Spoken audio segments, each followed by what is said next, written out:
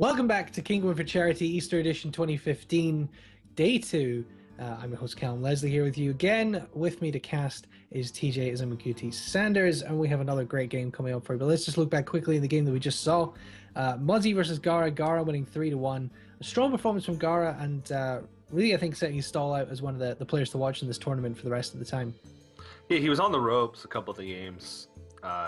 He was on like a draw to lose or a draw to win. They were very close series, especially the first couple. Especially that first one where he got really solid juggles against the mech mage to close out the game. Because all Muzzy needed was like something to survive on the board. He did 1 damage to survive on the board and just couldn't get it. But well played. Gara, of course, we'll be seeing him later in the day when we broadcast the quarterfinals. And Thijs versus SjoW. Now these guys are they come from like 2 different places. Thijs was once upon a time known as the king of online tournaments.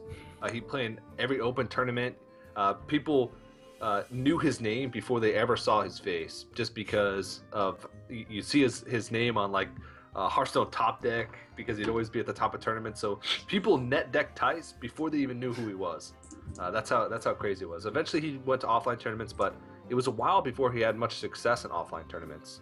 I'm not sure if it was nerves or whatever, but he never really met the same amount of success in offline tournaments than he did in online. But this is his home. This is an online tournament. He's from the comfort of his own home or wherever he chooses to be. Who knows? Yeah. I mean, he was one of the original kind of king of the open tournament, wasn't he? I mean, Yeah, we've exactly, seen guys come through like Sixo, Faramir, and guys like Orange and Indarin. Luffy. Yeah, kings of the open qualifiers in the online tournaments. I mean, I think Thijs has what, 5 or 6 Zotac Cups to his name, which Zotac Cups are notoriously hard to win, obviously single elimination. I won an obscene amount of weeks on the iHearthU King of the Hill as well. Going back to that point, was a formidable online player, but now is a player who is winning a lot offline as well. Won the DreamHack Masters Bucharest at the end of last year, which was his first major title. Won the OTK Invitational Skirmish last month as well. Is on Team Nihilum now with Life Coach and RDU. I know he's very close with RDU, and those guys are kind of in the form of their life in a little way, in some ways at the moment. Just practicing really hard together and in a really good team environment. It seems like a really good team where they all get on. They all seem to be working well together. Really nice wardrobe as well. Yeah, I mean, the wardrobe, Lothar in particular. I mean, Lothar does have to have a nice wardrobe at all times. A lot of good-looking players on that team. Indeed. Well, both of these players are in the Kinguin Pro League as well, Thijs and SjoW. SjoW is currently 2nd in the Alliance group behind StrifeCro. Thijs is currently in 7th place on a 3-3 record, but it's very, very close between basically 2nd and 8th in that group. And he just needs to play. He's missing a game at this point, hasn't played, is a game behind. So could all change in the KPL, but Thijs has been a little bit less form in there, but is definitely a player to watch in this tournament. I think possibly, if you're looking at things like the Gosu Gamers rankings, is probably quite possibly the highest ranked player in this tournament. Yeah, it's definitely possible because he's been playing it a lot lately, so he's had a lot of points available for him to take and move up those the Gosu Gamers ranks. But we talked about the possibility of an all-tempo storm final earlier, but there also is a possibility of an all-complexity final as well. Because Dog was a player that's on the top side of the bracket that moved on from yesterday. So if SjoW wins here, then it's increasingly likely, with only 8 players in a single elimination format, that we might see a team kill final, at least for one of those 2. But yes, good that we kept the teams apart because we can have those big showdowns in the final. Not even sure if it was intentional, but if it was, good on you, bracket creator. I'm sure they have a guy specifically for that. A guy whose job is making the bracket. Just he makes the bracket. They pay him. They pay him. What would be the equivalent? 1,000 packs a year, 1,200 packs a year just to create brackets. Well, we do have the lineups of these players. Thijs is kind of following your roles a little bit here. With the Mage, Warlock, and Rogue, picking 3 of the classes that you've picked to the strongest to watch out for. And SjoW also bringing Warlock, but bringing Druid and Warrior. Said it before, I'll say it again. Mage, Warlock, Rogue, Druid. I think the 4 classes, the 4 go-to classes right now. Honorable mention for Hunter, but I think Hunter's a lot less consistent than the others. A lot of players feel more comfortable with Hunter, just because I'm not saying by any means that it's an easy deck to play, but it's easier. It's more straightforward. Your goals and your win conditions are easier to understand and more laid out for you. There's always those jokes where those players will tape a piece of paper to their screen so that the only thing that shows is their board and their opponent's face. Exactly. But there is a little bit more thought that goes involved into Hunter. As we saw earlier, when Gar made some pretty fantastic plays to come back from what looked like a near impossible situation to win in the Mech Mage, there are some really tough decisions that you need to make as Face Hunter. But we won't see any Hunters in this series. First time today that we won't see any Hunters. And these are the kind of matchups that I really like to see. Yeah, absolutely. No Hunters in this matchup. SjoW bringing his Warrior. SjoW is very much known as a Warrior player. And I talked yesterday in kind of explaining the technicalities of Conquest of an example from the KPL with the Firebat SjoW matchup, where SjoW, because he's known as a Warrior player, Firebat brought 3 anti-Warrior decks, which were able to target that deck and meant Firebat could get a 3-2 win coming back from 2-0 down. So be interesting to see if Thijs has maybe thought about any kind of strategy as well. It's obviously different. The KPL, you can prepare your decks for one specific player, whereas in this tournament, you have to win 4 games in order to win the tournament with your same lineup. So you can't really target individual players as much, but this Warrior, we'll have to wait and see how SjoW does with it. He's not going to open with it. I did think he might go with that, but it's going to be Warlock for Thijs versus Druid for SjoW in game number 1, which we're going to get going for you very quickly here. Yeah. Should be starting pretty soon. SjoW is also one of the players that is on the top of my list, along with Ecop and Dog, for players that could most likely play a supervillain in a movie. I think it's the facial hair. It's the mustache. It's definitely the mustache. But it is going to be Thijs on the Warlock first game, and SjoW is going to be on the Druid the first game. So Warlock versus Druid. I'm really curious to see what type of Warlock this is going to be. The majority of players, and I actually think most of the players that we've seen so far, have played some variation of Zoo. Earlier in the day yesterday, we saw players play the more demon-oriented Zoo with a little bit heavier hitting cards. Yeah, there was somebody yesterday played Bane of Doom with Mal'Ganis and Dr. Boom, which is sort of a Zoo Demon hybrid deck, and we actually only got to see about 15 cards in that deck, so we didn't really get to see the bottom half or where exactly it topped out at, or how fast the curve actually was for the Zoo, but it's pretty much been all Jab, Zoo. wasn't it? That was Jab that played that. Yeah. Yeah, because he got the Mal'Ganis against Number Guy. Yeah, there you go. Mm-hmm. Yeah, it was Jab. Yeah, so he's the one playing the Bane of Doom, a little bit slower. All right, well, we're gonna get into this game now. These guys are just getting ready. We're just waiting to be able to press the spectate button. These guys are matches getting underway right now. It's gonna be game number 1 of Thijs versus SjoW, Warlock versus Druid. Like you say, I think we're looking at probably a Zoo from Thijs, though. He could bring something different. And SjoW with the Druid. I don't think we'll see any other mill Druid today. I think it's probably likely to just be a double combo Druid. Yeah. So, we're moving into the gameplay just now. I actually didn't recognize Thijs without his hair all did up. Because he usually, spikes it up, right? Yeah, or at least, does something with it. Different look. Yeah, this is going to be the Zoo. Also, I want to make a quick correction for something that I said earlier that my good pal Monk decided to correct me on. Ecop actually helped Artosis prepare for that BlizzCon World Championship final, and not Crip, because everybody knows Crip does not need any help preparing, because Crip is the Hearthstone god. And Ecop and Artosis were both in the same team at that point. Yeah, that's true. Yeah, that's true. So just a quick correction there. I just got it mixed up, and of course everybody knows that Artosis needed all the help he could get because he was the Hearthstone pleb who tried to execute his own Sylvanas, and I hope he's not watching. I doubt he's watching. He's too important to be watching us. He's probably over streaming on a Zubu. Yeah, exactly. Well, you can see it is pretty much Zoo from Thijs here, though. Again, that Void Caller. This could well be the deck that we've seen from Gara and from Tides. Yeah, not Tides. I'm confused. Who else played that deck? I'm confused too, man. Who else played which deck? With the Sea Giant and the Void Caller. Sea Giant's a pretty standard card in Zoo. I don't think you can identify a certain deck as having Sea Giant. Some players play 1, some players play 2, some players play 0. Hello. Some players think about playing Sea Giant and then don't, which kind of is like playing half a Sea Giant. And they play Mal'Ganis instead. Yeah, Mal'Ganis. Yeah, this seems like the hybrid. With the turn 4 Void Caller and the Mal'Ganis in hand, Really fantastic stuff. This could get interesting really quickly. Yeah. Druids, in the mirror matchup, the Mal'Ganis can be devastating. Because if the Mal'Ganis comes out, a lot of times the player doesn't have many things to deal with it. But in this situation, there's a chance for a BGH, or like Swipe Wrath is a way to deal with Mal'Ganis.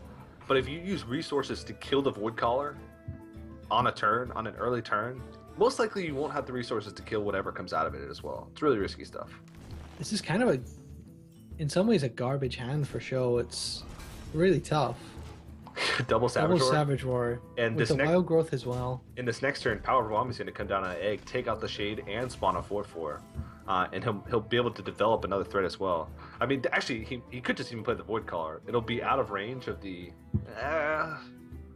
I don't think he can really pass up an opportunity to take out the Shade. I think he definitely will be tempted by the Void Caller, but I think you're right. I think we need to see the Power 1 Haunted Creeper. Seeing the Dr. Boom as well. This is very much reminiscent of the deck we saw from Jab yesterday in the first game. Mm-hmm.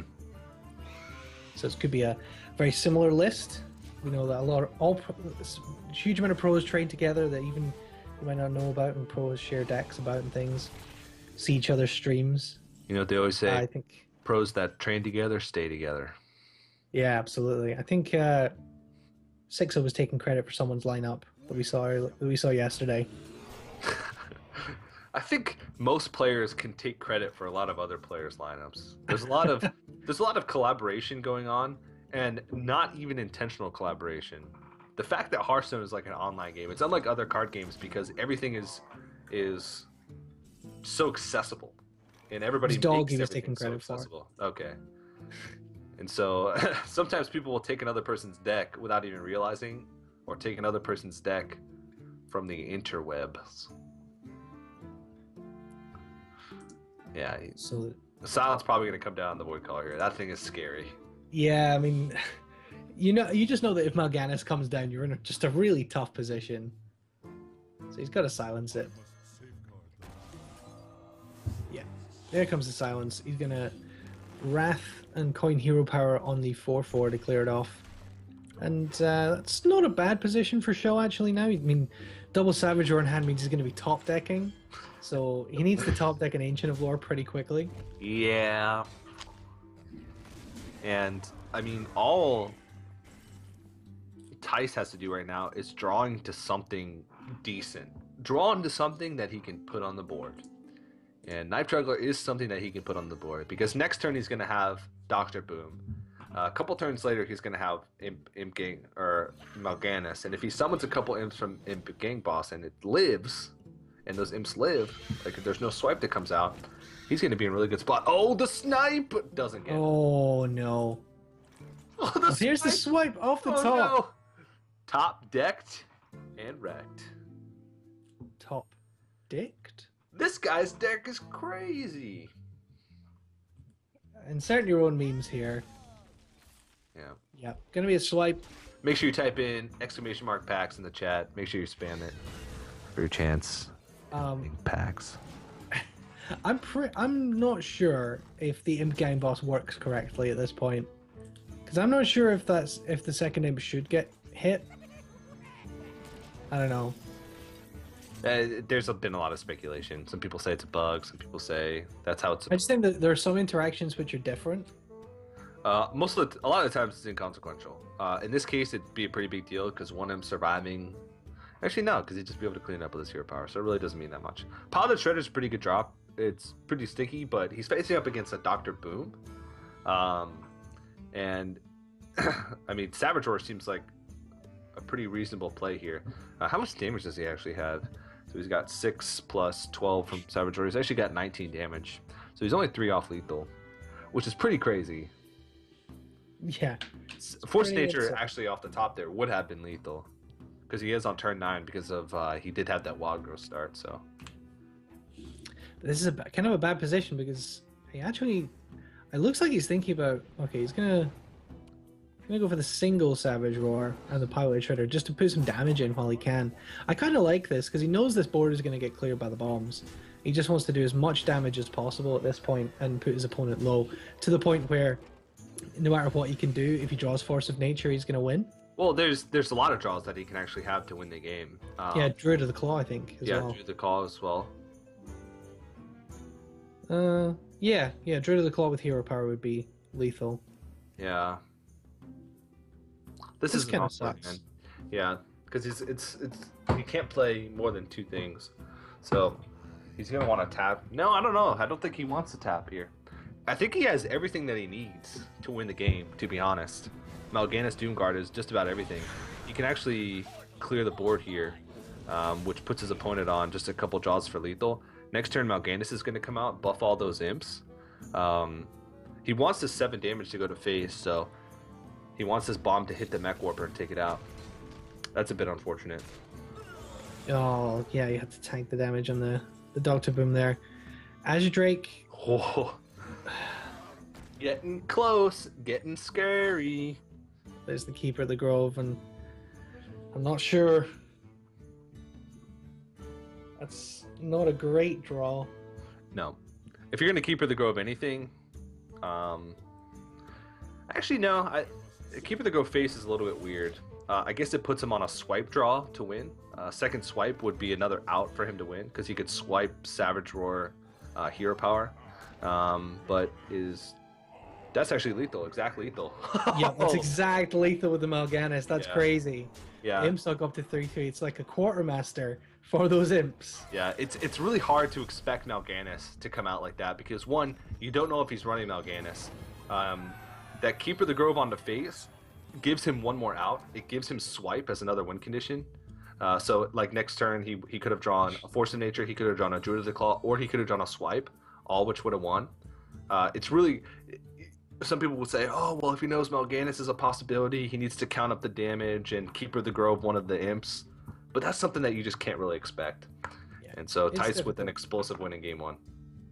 Yeah, I'd just say if he'd Keeper the Grove to one of those imps, he wouldn't have had exact lethal, but he probably was done anyway with the Mal'Ganis. He didn't really have any way to deal with the Mal'Ganis. He just drew really poorly and then had to use all his cards, was left with that double Savage Roar in hand, and was always in a really difficult position with that double Savage Roar being his only 2 cards. Yeah, SjoW did not expect the Mal'Ganis there. Well, SjoW does have all his decks left. He's going to move on to his favored warrior, and Tice is going to go for either the Mage or the Rogue. Either of which can be pretty bad matchups, particularly if this is a Freeze Mage, obviously. These are both really bad matchups against Warrior. If it's a Mech Mage, it can be a good matchup. We'll have to wait and see what Tice is going to go with. Yeah, Tice. Normally, players want to save their most consistent and strongest decks for last, just so they can be able to, if they have multiple opportunities to clean up. It looks like Tice is going to go with Rogue, and SjoW's actually going to switch it up to the Warrior. So switching up to the Warrior is actually a good choice, because Warrior has a good matchup against either of the decks that Tice would pick in that situation. Freeze Mage is probably the most popular variation of Mage right now in competitive play, and Warrior does really well against Freeze Mage, and Rogue is the other class, and Warrior does really well against Oil Rogue as well. Or Warrior does really well against Oil Rogue as well, so really great choice to switch to Warrior. Yeah, I think SjoW is in a pretty good position with Warrior here, especially if this Mage is Freeze Mage. If it's Mech Mage from Tice, which I have seen him play before, it could be a better matchup for him in the... Yeah, it could. If it's Mech Mage, then Tice possibly has a pretty good chance to win the series here. But actually, if it's Freeze Mage, I kind of favor SjoW at this point. We can be honest here, though. I'm pretty sure we've seen everybody play Mech Mage at some point or another in the last couple months. This is true. In the March season, Mech Mage was, I think, probably the strongest deck in both ladder and competitive.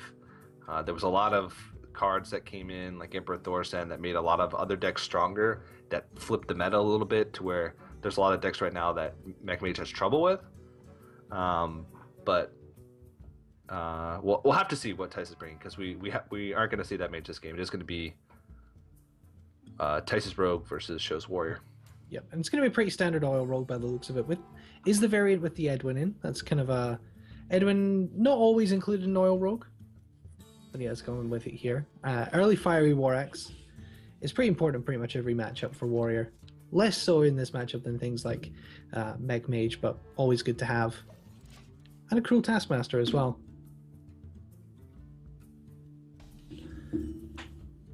Yeah. Armor Smith as well. So SjoW drawing into everything he needs really in this early game. This SjoW plays Control Warrior. That did we see control cards in the mulligans? I didn't get to see the mulligans. Because a genius move by SjoW, well, I guess Armor Smith is control card. A genius move by SjoW would be to actually play something different than Control Warrior. Would be for SjoW. Everybody's like, oh yeah, SjoW is he's the warrior guy. Every time he gets high legend, every time he gets like simultaneous top 10 legend on NA and EU, he's always playing warrior, and he's always at the forefront of warrior meta techs and innovation. His is the Control Warrior, the iNet deck. yeah. Or Fibonacci. Fibonacci is my go-to Control Warrior guy. But SjoW is usually more accessible one because he streams quite a bit more. But the genius move by SjoW would be to just come into a tournament one time playing something different. Like playing a Combo Warrior or playing Grim Patron Warrior. It'll never happen. Grim Patron Warrior, that's what you need. Alright, so we see the Cruel Taskmaster coming in to make this a 3-3 Armor Smith. Backstab's a decent pickup.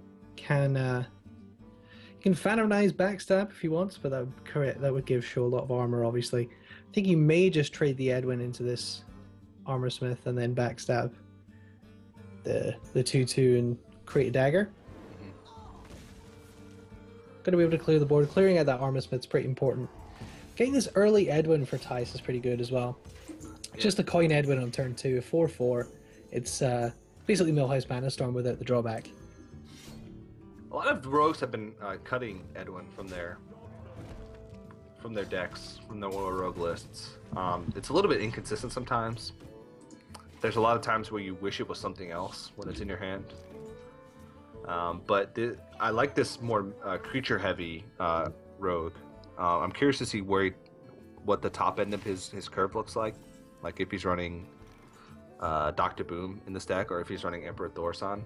I think the creature-heavy Ore Rogue, which is similar to what Orange ran at his run through the Seed Story Cup, is really strong right now, because a lot of the classes that Ore Rogue would naturally struggle with that are popular right now, like Warrior, the creature-heavy version of the deck actually increases the likelihood that you win those matchups.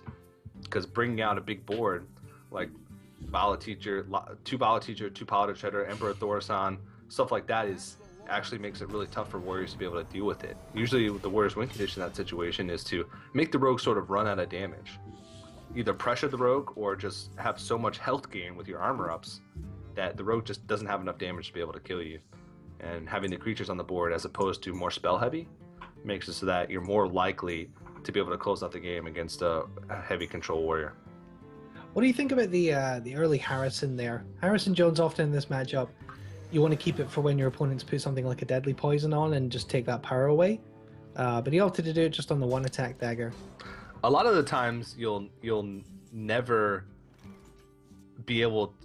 Rogue will make it really hard for you to catch a Deadly Poison or an Oil Dagger. A lot of times what they'll do is they'll use the Blade Flurry on the same turn when they use a big weapon buff like that. So you're not guaranteed a weapon buff with the Harrison. You can't really afford to keep a clunky card like that in your hand in hopes of getting a better draw. Like putting a 5/4 body on the board, destroying the weapon that he has, which kills his momentum even if there's no buff on it, and drawing a card, you have to use it as soon as you can because it's strong regardless of what you get out of it.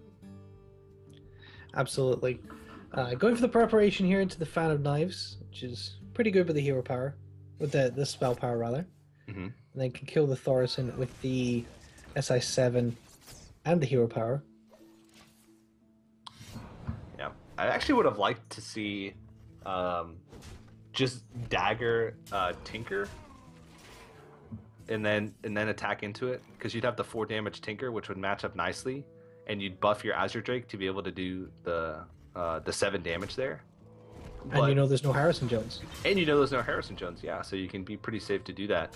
But, of course, that play it does work out well. It puts more bodies on the board, which having your power spread out across the board against a warrior is one of their weaknesses, because they have great single target removal, but Brawl is just about their only AoE removal. All right, do you think he might sap here? It's really his only option. Yeah, but I mean, what else do you do other than let 10 damage come into your face? He can take 10 damage. I don't know. I'm not convinced. Because he's taking 10 damage from what otherwise would be the damage that would kill him. And he still has to worry about the Grom eventually when he saps it, but I guess this is the biggest tempo play that he can make. Yeah, as a rogue, I'm a really greedy rogue player. Like, I'll try and wait to the last possible minute to sap, and I'll take a lot of damage and play a really risky style in order to try and gain a little bit of an advantage on the board, to try and gain a little bit of leverage. Now I bet he wishes he still had that sap. But if he didn't sap last turn, then the Gromish would basically kill him. Yeah, that's because he'd be able to hide behind 2 Sludge Belchers. So it's obviously, sapping that is obviously the only play that he can make, but you always have to think about what else you could possibly do. You can't just automatically do it without thinking. Double Shredder to build up a board here for Thijs. Shield Slam does have the shield block as well. Execute for the Lotheb. Lots of answers for SjoW and the Warrior here, and this is really kind of, for me, sums up Control Warriors. Just answers for days. I love the placement of the eggs and their webcams. It looks like SjoW's just like, he's really hungry. He's a poor peasant looking through a glass window at the last 2 eggs, and he wants to eat them. He's waiting for the shop owner to get off work to give him the eggs. As our producer says, like a snake in the grass. Look at him. He's slithering towards those eggs. Snakes actually eat eggs. You're obsessed with these. Did you not get any Easter eggs this year or something, TJ? Because you're obsessed with these Easter eggs. I ate copious amounts of chocolate. Well, lots of damage being taken in the face for the rogue here, but that Blade Flurry is going to be able to take care of everything. And put the Warrior down to 13 as well, but Shield Maiden in hand actually feels like at this point could be the MVP of this matchup, because it's going to be able to take the Warrior out of range a little bit. Oh, there's a Dr. Boom though. Yeah, he needs to shield block, shield slam this. If you play Dr. Boom, you're dead. Yeah, he needs to shield make shield slam. Yeah. I'm just saying there are threats coming into hand for SjoW as well to build up over the next couple of turns. He needs to shield slam the 7-3. And Ancient Watcher, it's definitely a dud pretty much, unless there's an owl in this deck. Which is highly doubtful. There's not a lot of room for owl plebs. Yeah, there's not a lot of room for it. You see the occasional Spellbreaker as well, but it's not that uncommon. It's been a long time since I've seen a Spellbreaker. The last time I saw a Spellbreaker, Control Warriors sometimes will take in a Spellbreaker. To me, it's the only deck that plays Spellbreaker. Is occasionally one Spellbreaker in Control Warrior. The old Watcher Druid. Yeah. Watcher Druid. Wow, that's a throwback. He's thinking about whether or not to armor up or to play an Acolyte here. He's just going to go for the armor. I think that's a good idea. Need to sprint. Sprint off the top. That's oh, no. That's not a sprint. That's game, right? That's because he's got the Gromash charge. Yep. So Thijs is going to go ahead and concede. SjoW is going to win one game with his signature Warrior. And, yeah, so that's actually... If this is Freeze Mage, that's pretty good for Thijs. Because Freeze Mage versus Warrior is the worst matchup, and if he's been able to dodge the Freeze Mage Warrior match, it's actually pretty good. Yeah, I don't think he's too bummed about getting the Warrior win out of the way. He's still going to have to win with that Rogue, though, and SjoW has Druid and Warlock left. So yeah, he can take. Rogue does decently well against both, unless it's a handlock, traditional handlock, which we haven't seen any thus far in the Kinguin for Charity event. It's all been Zoo. I'm gonna have to do something about this sun. I'll figure it out. I'll figure it out before the next game, but it's gonna creep across my face and blind me slowly across the course of the afternoon. I'll need to do something about it. Not a problem for you, of course. So early in the morning still. There is official sunlight confirmed. Sunlight. I don't even go outside. I don't know what sunlight is. Nope. It started off dark where TJ is, and it's going to finish being dark where I am when we finish the end of this day. Yeah. But Tice is going to continue with his rogue for game number 3, and SjoW may well go back to his druid, or he may go on to his warlock.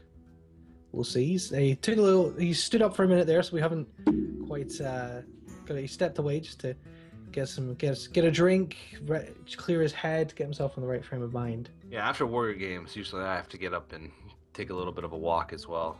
Those can be some doozies. Sometimes you do get yourself into some real slugfests, and it can take a while. Yeah, Rogue is usually one of the quicker matchups because a lot of times Rogues just run out of damage or run out of cards or both. But later on might be able to see Chalky is one of the players bringing Priest. So later on today we might be seeing some Priest versus Warrior, depending on what matchup he's going to be going into. SjoW's still deciding on which deck to pick. Tice, of course, next match has locked in the Rogue, so he's going to be playing the Rogue again. So we'll see what SjoW's going to play. Of course, we mentioned he's got Warlock and Druid left. Druid can beat Rogue if they can get a lot of pressure early. It's a pretty even matchup, I'd say. I might give the Rogue a slight advantage, but a lot of it depends on how good the early game is for the Druid. If they can get a good ramp start, not necessarily an innervate play early on, because that's vulnerable to sap, but like wild growth, get their shades rolling early, maybe get like an early Powdered Shredder. Those things are what is going to win games against a Rogue if you're a Druid player. And Warlock can't really talk about it because we just don't know what kind of Warlock it is yet. Who knows? I mean, I'd say the odds would suggest that it's likely to be a Zoo form. It's going to be the Druid that we're going to see, so we're going to have to wait and see what this Warlock looks like. So Rogue versus Druid. It's a pretty common matchup nowadays, obviously, with Oil Rogue being popular, Druid becoming popular again as one of the strongest decks. Yeah, as you say, it can be pretty much a toss-up. It all depends how they draw and how they start. Yeah. If the Rogue just draws their cards in the wrong order, it can be a really tough time. Yeah. Of course, our mods just added a new command as well. If you type in !Angry Unicorn, there's a chance that you might actually see an angry unicorn on screen. They've told me that this is just the perfect command for us to be able to do. You have to spam it though, or else it won't show up. I think you're messing with Twitch chat, TJ, and in Soviet Russia, you don't mess with Twitch chat. Definitely Twitch not. Chat mess with you. Definitely not trolling the production crew as well, putting them on the spot for not delivering an angry unicorn when the masses will demand for it. Well, we do see the hands getting ready. We're going to get into this game here, just getting the perspective set up so we can get into this. But it's going to be the Druid of SjoW versus the Rogue of Tice, with the series at 1-1.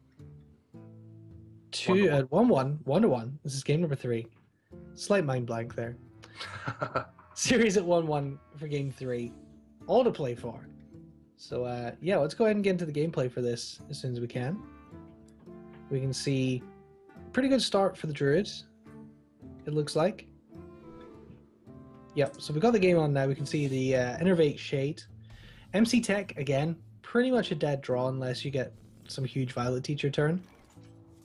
Yeah, it's not quite as dead of a draw as it is if you're playing against the Freeze Mage, as we saw in one of our earlier series. But still, again, like you said, Violet Teacher is about the only time that you'll ever be able to get value out of that against Rogue. So yeah, this is the Wild Growth start. Wild Growth start, pretty fantastic.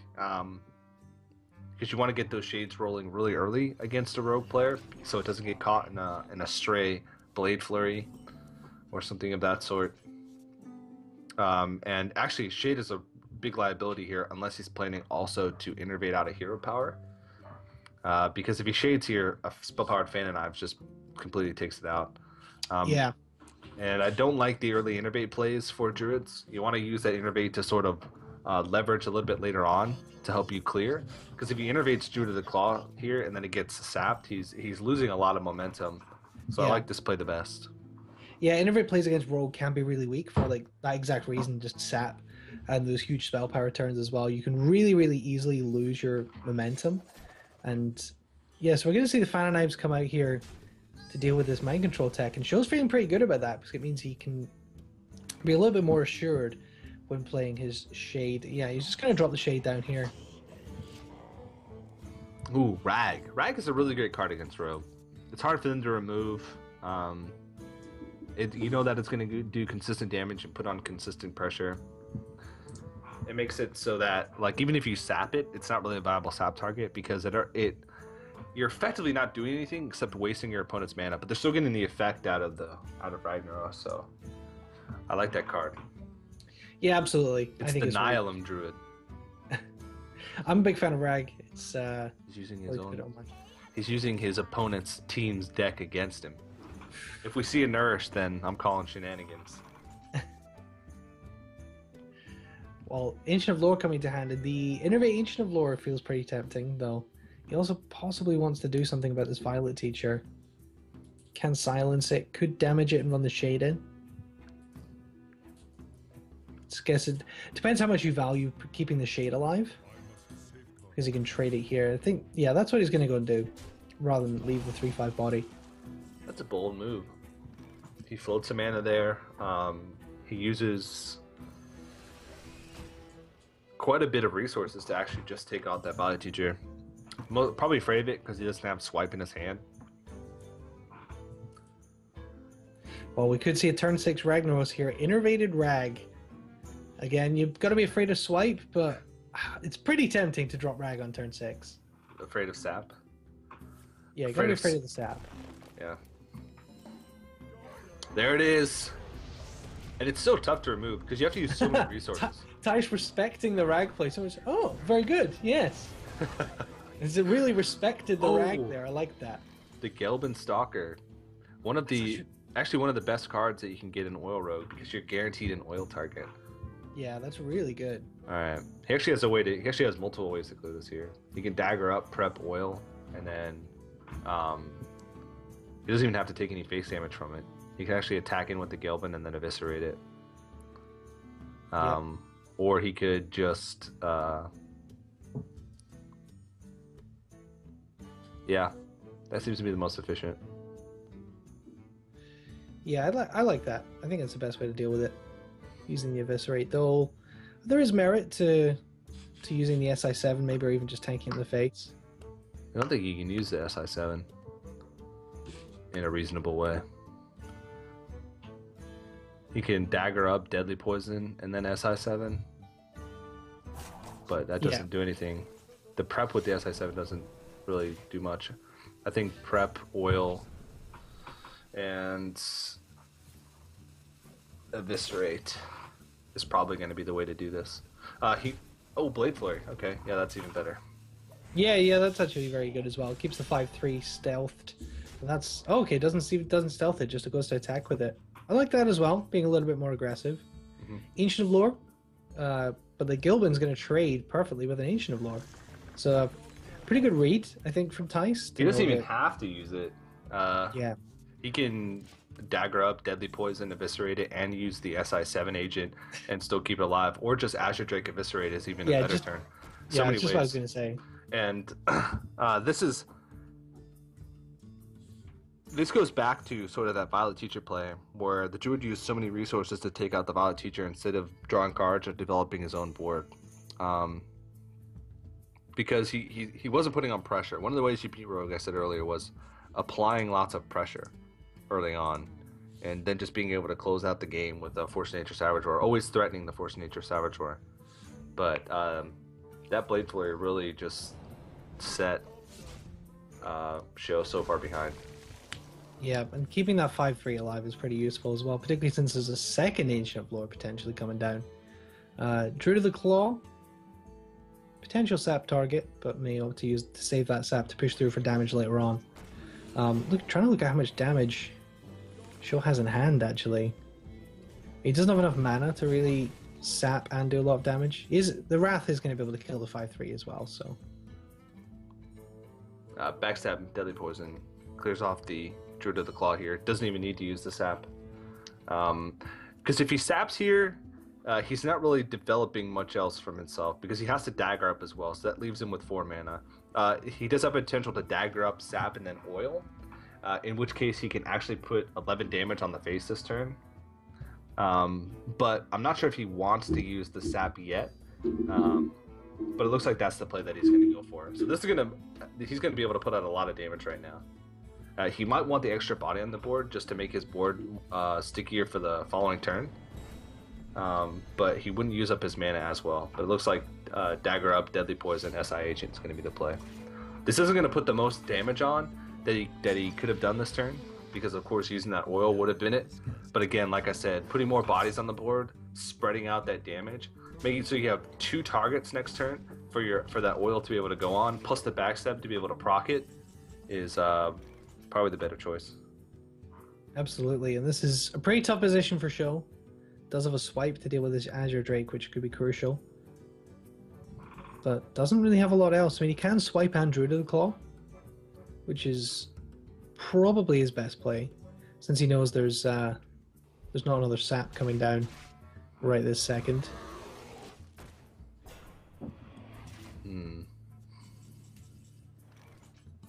Earthring Farseer is not bad. Gets another body on the board. Gives SjoW Thijs an even bigger advantage in the life game. I guess he's just going to have to use the dagger and the SI7 to clear this here. How does he want to best set this up? I think just trading in the SI Agent, attacking him with the dagger, then just re-dagger Earthring Farseer is probably his best play. Yeah, I think he definitely wants to save the oil, I think. Doesn't want to play that this turn. Well, he has the mana. There's not much of a benefit of playing it this turn. He can get a one off lethal, so that's probably what he's going to do. This is really risky though, because he's using all of his damage.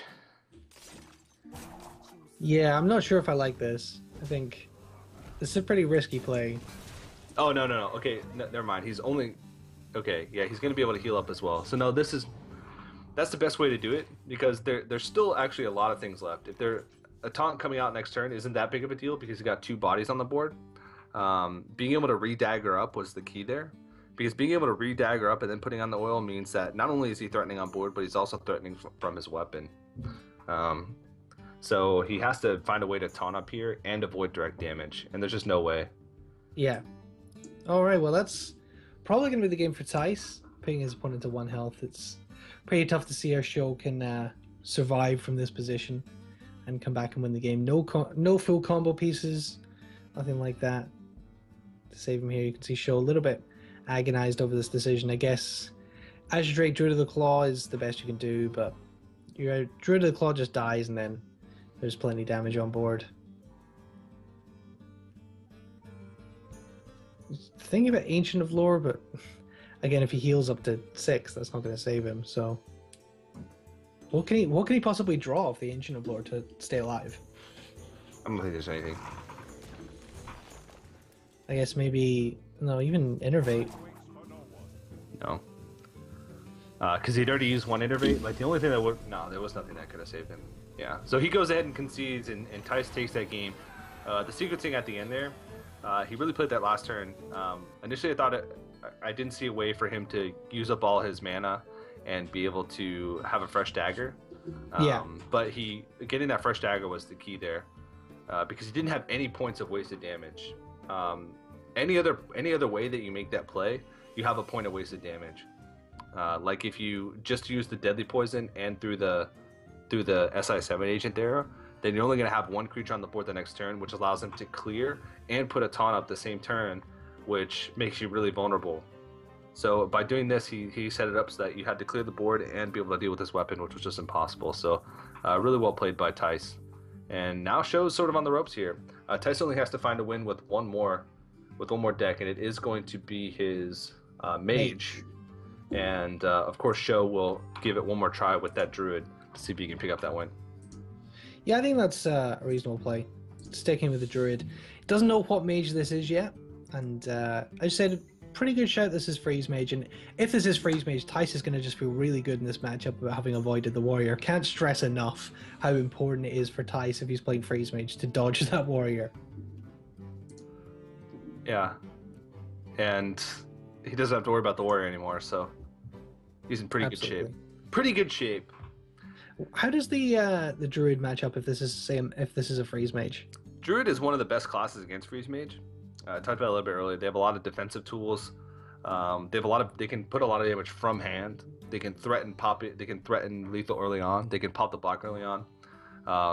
They're one of the 2 classes that their hero power gives armor. So if they're able to build up armor early on, if they're able to build up enough board to pressure and be able to threaten early block with Savage Roar or Force Nature Savage Roar, then they're in good shape. They also have cards like Ancient of Lore to be able to heal them after Alexstrasza. Loatheb is a staple card and almost an auto-include in most Druid decks, which is also another defensive card that you can use for Alexstrasza or Archmage Antonidas. So Druid is one of the classes that has the most tools against Freeze Mage. Well, we do see it is pretty much guaranteed is Freeze Mage, Double Blizzard, Doomsayers. Yeah, so this is Freeze Mage against Druid here. And yeah, as you said, pretty good matchup for Druid, and I think... But Ty's not feeling too bad about it. He certainly can win this match. And even if he doesn't win this match, he has a really good chance against the Warlock as well. So 2 chances to get a win with this for Thijs. Early Wild Growth is pretty good for SjoW. And this is a pretty good hand. Emperor Thaurissan is really good because it allows you to make a lot of power play turns. Say he draws into an Ancient of Lore next turn. It could allow him to be able to play Thaurissan and reduce the cost of his Loatheb to 4 and his Ancient of Lore to 6. So he can Loatheb and Ancient of Lore in the same turn. Which is pretty ridiculous, if you think about it. MC Tech, and we're seeing this in a lot of SjoW's decks, and we're seeing a couple of other players as well bring that MC Tech. Do you think that's a Zoo insurance, that assuming a lot of players are going to play that Zoo deck? Oh yeah, for sure. MC Tech is actually a pretty good tech card right now, just because of the popularity of Zoo. I mean, you're almost guaranteed to run into Zoo in a tournament setting because so many people are playing it, and it's such a great card. But it's a dead tech card in a lot of other matchups. Druid is one of the classes that can kind of afford to have a wasted tech card. You still have a lot of Druids, especially in like Seat-Story Cup or Vigame House Cup, running Kazan Mystic. Just because they have a little bit of room to do that. Because even just playing just a naked 3/3 on the board like that, it's not the worst thing in the world. There's worse turn 3 plays that you can make. And since they're mostly worried about ramping up and getting to those impactful drops early, Mind Control Tech usually just serves as that interim, the card that'll buy you time against matchups where you're not going to get use out of the battle cry. We see a little bit of proactive Thaurissan protection there from Thijs, playing the Doomsayer to stop that Thaurissan coming down. Yeah, I don't even know if that's actually what it is, but usually turn 6 is a really impactful turn for Druids as it is. Usually either like Sylvanas or Emperor Thaurissan, something like that. But yeah, Thaurissan protection is real. It's just to buy time in general, and Thijs' hand is actually really good. He had card draw early on. He had freeze plus Doomsayer early on. He's got the Alexstrasza in his hand already, plus the Ice Block in his hand already. He's got almost everything he needs. The only thing he needs to do right now is just to draw into burn. Draw into his other Frost Bolts, Ice Lands, Fireballs, Pyroblast. Pretty much any form of burn, as long as he draws into it, he's in fantastic shape. Yeah, this is definitely a good Freeze Mage hand. This is a perfect example of what Freeze Mage needs to draw, at least about half of it. And yeah, we're going to see the Thaurissan come down now, a turn later than it could have done. It's going to reduce the price of that Force of Nature, which could be pretty crucial later on. We'll see. Yeah, he needs to threaten block poppage pretty soon. Block poppage. Yeah. That sounds kind of filthy. Not to be confused with pop blockage, the 1950 anti-soda revolution that happened in the Pacific Northwest of the United States. That's not actually a real event, but you're from Scotland, so I'm trying to troll you by making up things that never happened in America. I mean, America is a crazy backwards country, so this is no. It wouldn't surprise me if that's the sort of thing that did happen. Whoa! Oh, see, two can play that game. Shots Two can play the fired. troll game. Shots But fired. Fireball going in on Thorson here for Thijs. That is obviously a very important burn card, but he didn't have any other way to deal with that Thorson, and I think he is, as you say, very aware of I was going to say plot blockage there, that's another completely different thing. Very aware of the pop blockage. The block poppage. Block poppage. That's going to be really hard for me. That's a right cockhammer of a phrase there. Definitely. Indeed. Indubitably. Things are going a little bit off the rails here. We're only 3 games in. So doesn't bode well for the rest of the day here, TJ. We're going a little bit stir crazy. Nope. That's what you get when you sign up to cast with me. Indeed. Well, pretty much a full hand for Thijs here. He's looking at what he's got in hand. He does have the Thanos there and the Acolyte of Pain for some more card draw. Double barrier in hand is a little bit unfortunate as well. Acolyte of Pain is too much of a liability to play right now. Just wants to get a little bit more insurance here. Blizzard, pretty good. Yeah, this is like a great sequence of draws for Thijs. This is what you want: draw early, freeze mid, and burn late. Like that's like the oath that you swear in when you play freeze mage for the first time, and the freeze mage council comes into your house and swears you in the freeze mage oath. The freeze mage fraternity.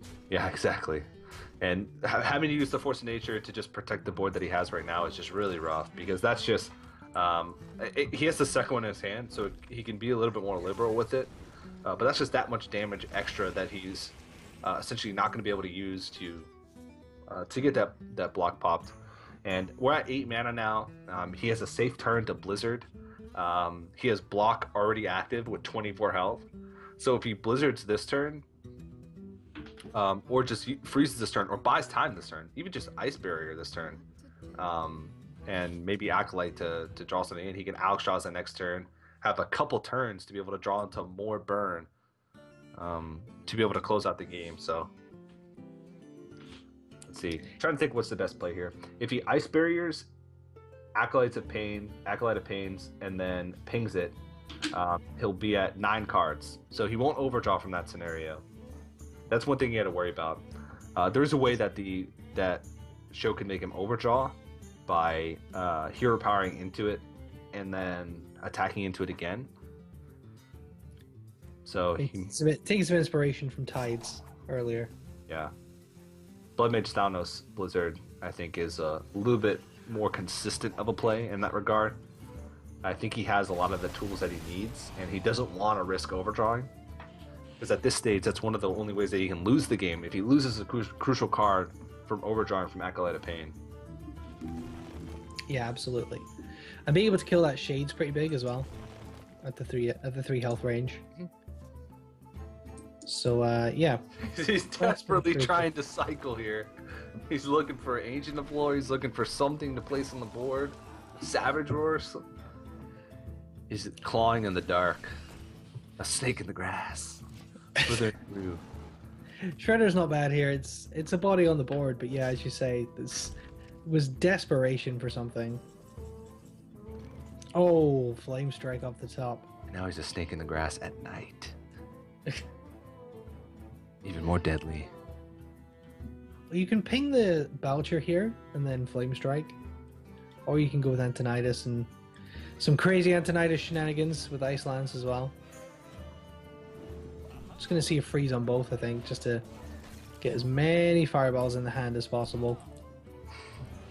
A wild SjoW in its natural environment, pursued by the natural predator Thijs, using the snooze as bait. Oh my god, okay. SjoW cannot withstand. Well, gets a Keeper of the Grove off the top, so he can silence this Antonidas if he wants to. He's looking at that second Force of Nature, but using that would really not be a good position. Just think about Lotheb as well. I think Lotheb is the only play that you can make here.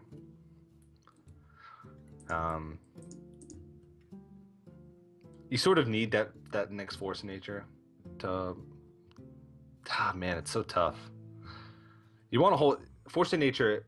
Hero power clear here is pretty decent. Also, saving Lotheb for Alexstrasza turn to buy yourself some extra time is also decent. But again, we talked about it a little bit before. There's plays to win, and then there's plays to not lose.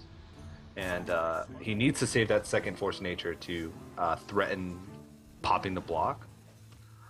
So this is the better play. Instead of clearing the Archmage Antonidas off, he puts as much power on the board as possible, plays the Lotheb so he protects that board. He's really setting up to pop the block next turn, which is what he needs to do.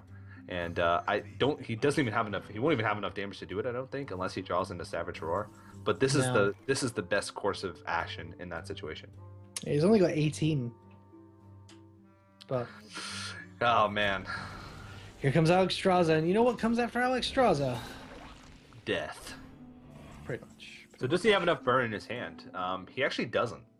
Because there's 18 health with that armor, so double Fireball Frostbolt, which is 15 damage, which would usually be the best follow-up after Alexstrasza, is not going to be enough. So actually, Druid of the Claw is pretty good here. It does keep him alive. Yeah, not really. He has to pop the block this turn. There's no choice, and I don't think he can. If he can't pop the block this turn, he basically loses. 15, 16. He can pop the block if he plays Force of Nature, but there's no other way. He only gets 2. Oh god, yeah, you're right. He'll have to. So there's no way to pop it. He'll have to sack the sludge and then pop it. But if he does that, he's leaving 13 damage worth of bodies on the board. He can't do it with no taunt. With no taunt, I don't think there's any way out of this for SjoW. No, he can pop the block if he goes, if he sacks the slime, and then Force of Natures and Hero Powers. But then he doesn't have the mana to play Druid of the Claw. And this, yeah, he's just gonna go with the taunt here. No, yeah, SjoW can spread out, Thijs can spread out this damage over a couple turns. He just needs to draw into a little bit more burn. He needs like Fire Blast or Ice Lance. Oh, there's another Fireball. Yeah, so he's in really great shape. He can just Fireball, Frostbolt this turn, set up for a Fireball next turn. Frostbolt would mean, oh, yeah. Actually, no, Frostbolting the slime. Huh. Oh no, it's lethal. Oh no, just kidding. There's a second taunt all the way to the right. Playing that Druid of the Claw on top for him is actually what saved him here. I mean, it's the only thing that means he doesn't die this turn, but it doesn't save him overall. He's actually gonna Fireball it. Yeah, this. I think this is the way you can put out the most damage. Because you're putting 8 damage onto his face instead of that Fireball, which would have been 6 damage. So instead of throwing 8 damage into the 6 health Druid of the Claw and wasting that damage, this is the way he can maximize damage this turn. He's got double Fireball next turn. He might just. It looks like he's just going to play the Ice Barrier, defend a little bit, and make sure there's no way this block gets popped this turn. Even though the second block is in hand, there's no way it's going to get popped, even with. No Savage Roar top deck, so he's just protecting himself as much as possible. Double Fireball, even if there was an Ancient of Lore or something, probably would be able to outlast it. Okay, the biggest thing here for SjoW, of course, we see the hand, so we know that there's lethal next turn, but the biggest thing for SjoW is he needs to clear the Alexstrasza off the board and pop the block. Can he do that? He'll have to put 8 damage into here, which would leave him with 9, 12, 16. It's 1 off, right? 1 damage off being able to pop the block and clear the Alexstrasza. That's rough. Yeah, that's pretty bad. Yeah. So yeah, he's gonna, I guess, pop the block. Yeah, he can pop the block and then put it up in taunt form. I don't think he can pop it. I think killing the Alexstrasza here is more important.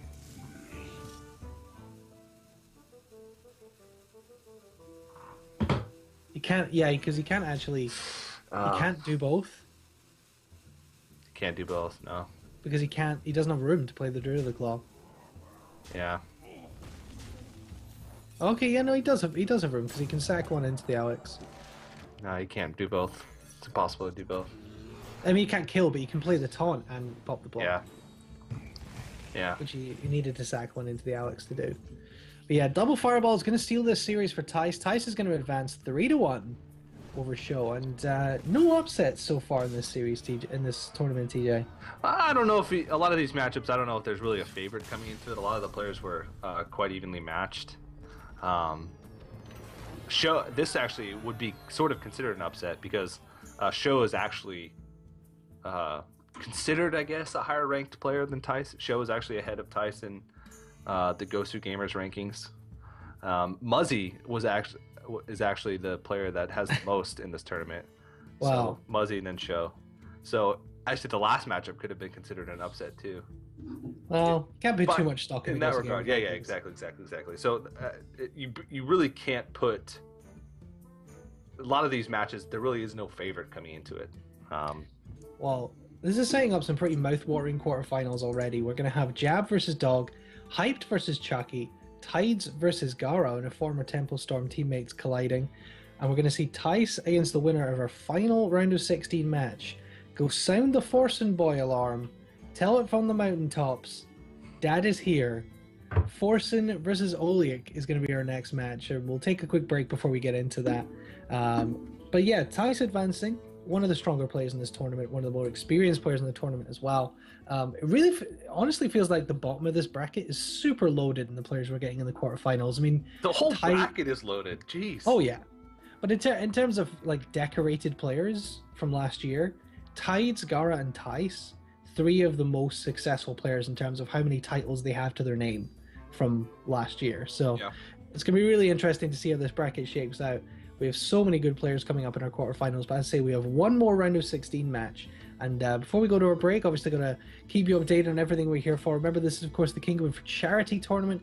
We're here to raise money for Child's Play, the foundation that buys games and consoles for kids with cancer and long-term illness to help make their stay in hospital or even their last days a little bit more enjoyable. So you can donate below. All the money goes to Child's Play. Nothing comes to Kinguin, so 100% of the donations do go.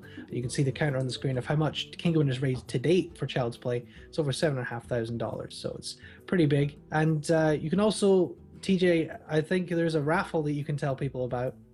Oh yes, one of my favorite things about Hearthstone tournaments in general is the ability to give away packs to deserving. TJ loves packs. To deserving. You haven't realized this yet.